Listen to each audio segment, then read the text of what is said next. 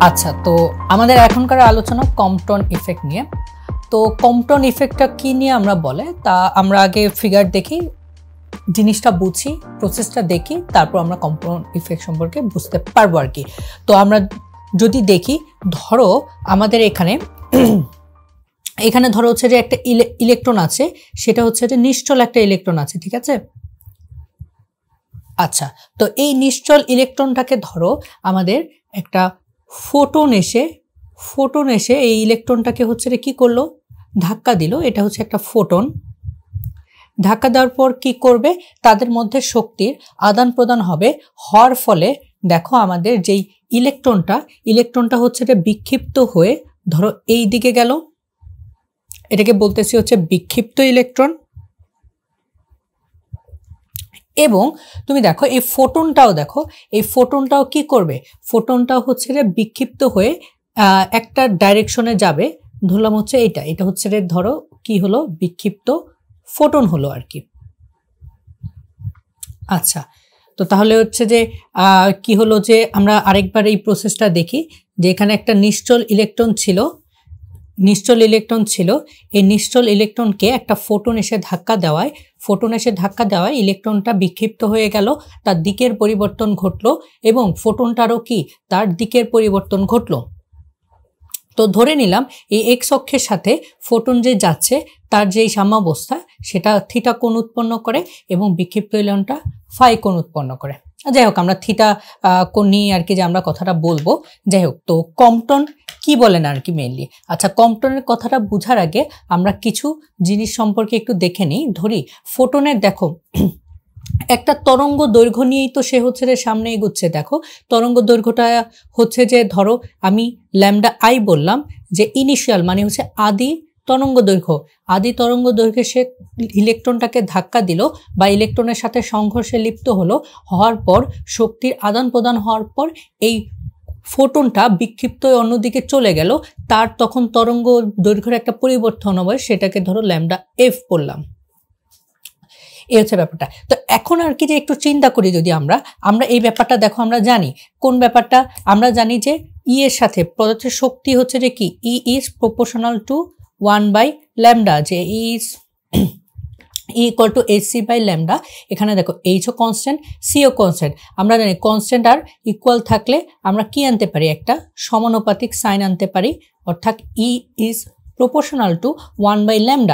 মানে ই যদি বাড়ে ল্যামডা কমবে, ই কমলে ল্যামডা বাড়বে। ই কি, ই তো আমরা জানি, ই হচ্ছে যে এনার্জি বা শক্তি। এখন তুমি বলো বা তোমরা জানো যে আমাদের এখানে কি হচ্ছে, যে এখানে একটা শক্তির আদান প্রদান হচ্ছে, ফোটন যেই শক্তি নিয়ে এসেছিল সেই শক্তি নিয়ে কি সেই অন্যদিকে চলে যাবে না। শক্তির আদান প্রদান হওয়ার কারণে তুমি দেখো ইলেকট্রনটা এখানে ছিল, ইলেকট্রনটা এখানে চলে গেল, এই জন্য কি তার একটা শক্তির প্রয়োজন হয়। এই শক্তির ব্যাপারটা কে ঘটায়, এই ফোটন থেকে কিছু শক্তি ইলেকট্রনে চলে আসার কারণে ইলেকট্রনটা আর কি যে তার যে পথ, অন্য পথে সে চলে যায়, অর্থাৎ কিছু শক্তি সে লুজ করে বা কিছু শক্তি সে হারায়। অর্থাৎ বিক্ষিপ্ত ফোটনের ইলেকট্রন কি হয়, বিক্ষিপ্ত ফোটনের হচ্ছে যে এনার্জি, বিক্ষিপ্ত ফোটনের এনার্জিটা দেখো কমে যাচ্ছে। এনার্জি যদি কমে যায় তাহলে দেখো তার তরঙ্গ দৈর্ঘ্যটা বেড়ে যাবে।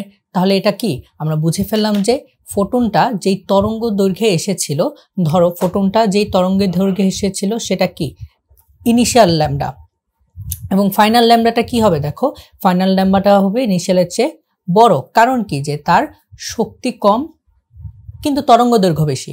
ওর কি তরঙ্গ দৈর্ঘ্য কম কিন্তু শক্তি বেশি আর কি। যে কেন শক্তি বেশি তার তো তোমরা জানোই, কারণ আদান প্রদান যেহেতু হয়ে গিয়েছে, এখানে যেহেতু হয়নি, এই ব্যাপারটাই আর কি।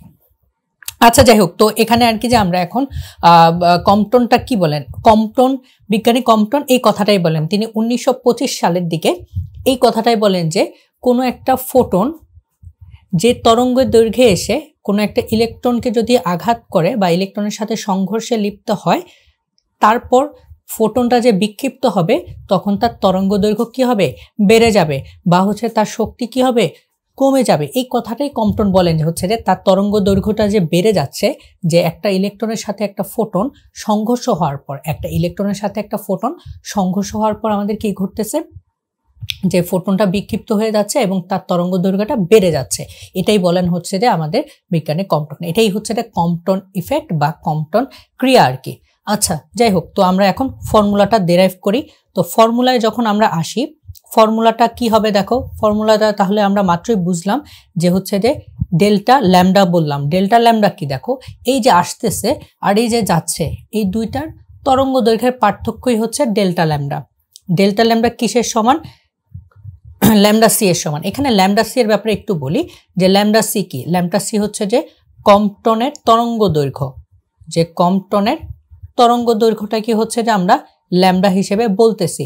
আচ্ছা, তো এই ল্যামডার জন্য আরেকটা ফর্মুলা আছে, আমরা ডি ব্রগলির ইকুয়েশন থেকে দেখেছি যে হচ্ছে lambda equal to H by P, বা ভরবেগ, বা হচ্ছে আমরা বলতে পারি এইচ বাই এমভি, যে lambda equal to H by MV, এটা হচ্ছে আমাদের তরঙ্গ দৈর্ঘ্যের সূত্রটা।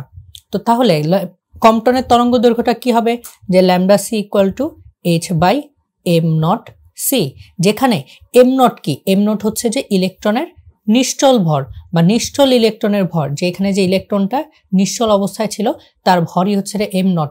সি হচ্ছে কি আমাদের, সি হচ্ছে আমাদের আলোর বেগ, এইচ হচ্ছে যে প্ল্যাঙ্কের ধ্রুবক। তাহলে আমরা বুঝেই ফেললাম যে এখানে ল্যামডা সির পরিচয়টা কি। আচ্ছা, তো এখানে তাহলে ধরতে পারা গিয়েছে, দেখো এই যে ডিফারেন্সটা হচ্ছে যে কি, কম্পটন, যে কম্পটন যেটাই বলেন সেটাই, যে হচ্ছে এখানে কিছু তরঙ্গ দৈর্ঘ্য কমে যায়, এই কমে যাওয়া তরঙ্গ দৈর্ঘ্যই হচ্ছে যে ল্যামডা সি। আর এটার সাথে আরো একটা জিনিস যুক্ত থাকে, সেটা হচ্ছে 1 মাইনাস কস থিটা। এই কস কেন আসে? কজ আসার কারণ আসে হচ্ছে যে যখন এটা ডেরিভেশনটা দেখবা, তোমরা দেখবা যে কজ আসে এটা ওই উপাংশ নেওয়ার জন্য, এক্স অক্ষ ওয়াই অক্ষ বরাবর উপাংশের জন্য কজ আসে। তো ফর্মুলার ডেরিভেশনটা আজকে দেখাচ্ছি না, তো আমরা আর কি যে বাকি জায়গাগুলো একটু সামনে আগাই। যে ডেল্টা ল্যামডা, ডেল্টা ল্যামডা মানে কি, যে তরঙ্গ দৈর্ঘ্যের পার্থক্য। এখানে তরঙ্গ দৈর্ঘ্যের পার্থক্য কার কার হবে, দেখো এটার ফাইনাল মাইনাস ইনিশিয়াল, কারণ ফাইনালটা দেখো বড়, ঠিক আছে। তো হচ্ছে যে আমরা এভাবে বলতে পারি যে lambda final minus lambda initial equal to lambda C 1 minus cause theta. তো এখন আমরা যদি এটাকে পক্ষান্তর করি তাহলে দেখো কি আসে, lambda I plus lambda C 1 minus cause theta, এটাই হচ্ছে আমাদের সেই ফর্মুলাটা, ঠিক আছে। তা আর অনেক জায়গায় দেখবা যে হচ্ছে যে ল্যামডা এফ ইকুয়াল টু হচ্ছে যে ল্যামডা আই প্লাস, এই জায়গায় আমরা এই মানটাও বসিয়ে অনেক জায়গায় করা হয় যে am not C divided by 1 minus cos theta, এটি হচ্ছে যে সেই ব্যাপারটা আর কি। তো যাই হোক, আমরা তাহলে বুঝে ফেললাম যে কম্পটন ইফেক্টটা কি। আরেকবার যদি একটু ছোট্ট করে বলি যে কম্পটন ইফেক্টটা কি। কম্পটন ইফেক্ট হচ্ছে যে যখন একটা ফোটন এসে একটা ইলেকট্রনকে আঘাত করবে, আঘাত করলে ফোটনটার দিক পরিবর্তিত হবে, পরিবর্তিত হলে কি হবে, তার শক্তি হারাবে, শক্তি হারালে কি হবে, তরঙ্গ দৈর্ঘ্যটা বাড়বে, কারণ তরঙ্গ দৈর্ঘ্যের সাথে শক্তির সম্পর্কটা হচ্ছে আমাদের ব্যস্তানুপাতিক। সেই জন্য আর কি যে এই ঘটনাটা ঘটতেছে এবং তার ফর্মুলাটাও আমরা দেখে ফেললাম। এখন তাহলে এই কম্পটন ইফেক্ট সম্পর্কিত আমরা একটা গাণিতিক সমস্যা দেখে ফেলি। আচ্ছা, তো এখানে দেখি যে কি আছে। এখানে দেখো আমাদের কি কি ডাটা দেওয়া আছে, এগুলো আগে তুলে ফেলবো। আচ্ছা, প্রথমে যদি প্রশ্নটা পড়ি দেখি কি দেওয়া আছে। যে কোশ্চেনে দেওয়া আছে যে 3 × 10⁻19 হার্জ আদি কম্পাঙ্ক। যেহেতু কম্পাঙ্ক কি দেওয়া আছে, আদি মানে ইনিশিয়াল, অর্থাৎ আমাদের এটা যেহেতু কম্পাঙ্ক এই জন্য নিউ হবে, নিউ আই দেওয়া আছে। আদি কম্পাঙ্কটা কত আমাদের 3 × 10⁻19 হার্জ। তারপর দেখো কি দেওয়া আছে যে আদি কম্পাঙ্কের এক্স রশ্মি ফোটন, মানে এক্স রশ্মির ফোটন ইলেকট্রনের সাথে সংঘর্ষ করে 90 ডিগ্রি কোণে বিক্ষিপ্ত হয়, অর্থাৎ এখানে কোণটা দেখো থিটা দেওয়া আছে 90 ডিগ্রি। তাহলে তার নতুন কম্পাঙ্ক কত, নতুন মানে হচ্ছে কি ফাইনাল, অর্থাৎ new final equal to what. এখানে দেখো আরো একটা ব্যাপার দেওয়া আছে, ইলেকট্রনের কম্পটন তরঙ্গ দৈর্ঘ্য। কম্পটন তরঙ্গ দৈর্ঘ্য কি ল্যামডা সি, এটা আমরা একটু আগে দেখে এসেছি, এটার মান 8 × 10⁻−12 মিটার, এটাই হচ্ছে তার ব্যাপারটা। তো আমাদের এই ডাটাগুলো দেওয়া আছে, আমার এটা বের করতে হবে। এটার জন্য কি করতে হবে, প্রথমেই আমাদের যে জানা ফর্মুলা সেটাতে দিয়ে দেখি যে কি আসতেছে। আমরা একটু আগে কি ফর্মুলা জানলাম, যে হচ্ছে ল্যামডা ফাইনাল হচ্ছে যে lambda initial plus lambda Compton, মানে কম্পটন তরঙ্গ দৈর্ঘ্য ইন্টু 1 মাইনাস কজ থিটা। তো আচ্ছা, তো এখন দেখো তোমার এখানে কি ল্যামডার কোনো ভ্যালু আছে? না, এখানে আছে হচ্ছে নিউ এর ভ্যালু। আমরা ল্যামডার সাথে হচ্ছে নিউ এর যে সম্পর্কটা জানি যে C equal to new lambda, তাহলে আমরা বলতে পারি lambda equal to C by new. তো তাহলে আমরা যদি এখানে বসাই তাহলে দেখো সি বাই নিউ এফ। কেন বুঝছি? কারণ ফাইনালের জন্য তার বেগটা কি সেম থাকে, কিন্তু কম্পাঙ্কটা চেঞ্জ হবে। ইনিশিয়ালের জন্য সেম ভাবে নিউ আই, আর এখানে হচ্ছে যে আমাদের ল্যামডা সি আর 1 minus cause theta. Cause theta মানে হচ্ছে 90 ডিগ্রি। এখন দেখো কজ 90 ডিগ্রির ভ্যালু কত? 0। কজ 90 ডিগ্রির ভ্যালু 0 মানে 1 মাইনাস 0 মানে 1। তাহলে ল্যামডা সি ইন্টু 1 মানে ওই ল্যামডা সি আমাকে দিচ্ছে, অর্থাৎ new Y C plus lambda C C by new V. এটা গেল হচ্ছে আমাদের ব্যাপারটা। তো এখন দেখো আমাদের আর কি যে দেখো মোটামুটি সবকিছুরই ডাটা আছে, তবে এখানে একটু সিম্পলিফাই করব যাতে আমাদের কাজটা সোজা হয়। কি সিম্পলিফাই? দেখো সি আছে, সি গুলাকে বাদ দিব, অর্থাৎ আমি যদি উভয় পক্ষকে সি দ্বারা ভাগ করি, ভাগ করলে দেখো এই সি সি কাটাকাটি চলে যাবে, অর্থাৎ 1 বাই নিউ ভি থাকবে, নিউ এফ থাকবে। সি দ্বারা কাটাকাটি করলে কি থাকবে? 1 বাই নিউ আই থাকবে। সি দ্বারা হচ্ছে ভাগ করলে কি থাকবে? ল্যামডা সি বাই সি থাকবে। এই সি ফর কম্পটন, এটা হচ্ছে আলোর বেগ। এখন তুমি মানগুলা বসিয়ে দাও, মানগুলা বসিয়ে দিলে দেখো কি আসে। দেখো তোমার কাছে সবগুলারই ভ্যালু দেওয়া আছে, যে নিউ আই এর ভ্যালু কত? দেখো 3 into 10 to the power 19, R lambda C এর ভ্যালু কত? ল্যামডা সি এর ভ্যালু হচ্ছে যে 8 into 10 to the power minus 12, and C এর ভ্যালু কত? 3 into 10 to the power 8 metre per second আর কি। আচ্ছা যাই হোক, তো এই জায়গার ক্যালকুলেশনটা করলে তোমার যে মানটা আসে সেটা হচ্ছে 6 into 10 to the power minus 20, এটা হচ্ছে 1 বাই নিউ এফ এর ভ্যালু। তো তোমার নিউ এফ এর ভ্যালু চেয়েছে, দেখো মানে পরিবর্তিত তরঙ্গ দৈর্ঘ্য কত সেটা বের করতে বলেছে, সরি পরিবর্তিত যে কম্পাঙ্ক কত, মাই ব্যাড, পরিবর্তিত যে তরঙ্গ মানে কম্পাঙ্ক কত তরঙ্গের সেটা বের করতে বলেছে। এটা হচ্ছে যে আমরা এটাকে ইনভার্স করলে আমাদের চলে আসবে, যেই মানটা আসে হচ্ছে 1.67 into 10 to the power 19 hertz. এটাই হচ্ছে অ্যান্সার আর কি। যাই হোক, তো এটা ছিল আর কি যে এই এটার সম্পর্কিত একটা গাণিতিক সমস্যা। এই টাইপের হচ্ছে যে আরো অনেক সমস্যা হতে পারে, এবং তোমাদের যেটা বলবো যে ফিজিক্সের ক্ষেত্রে তোমরা খুব বেশি বেশি করে প্র্যাকটিস করবে। অনেক ধরনের ম্যাথ আসতে পারে, অনেক ধরনের ইনফরমেশন দিয়ে, বাট ফর্মুলা দেখবা যে একটাই ইউজ করা হচ্ছে, বাট কিছু ভ্যারিয়েন্স বা কিছু আর কি যে তোমার এটা তো জানোই যে কিছু আর কি যে তোমার অন্য সূত্র ব্যবহার করতে হবে।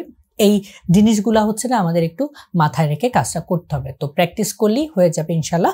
আর যদি কোনো সমস্যা হয় এগুলা নিয়ে তো আমাদের জানাবে আর কি। যাই হোক, তো আমরা তাহলে কম্পটন যে ইফেক্টটা ছিল, কম্পটন ইফেক্টের যেই আলোচনাটা, এটা এই পর্যন্তই রাখি আজকে তাহলে এই পর্যন্ত এটা নিয়ে।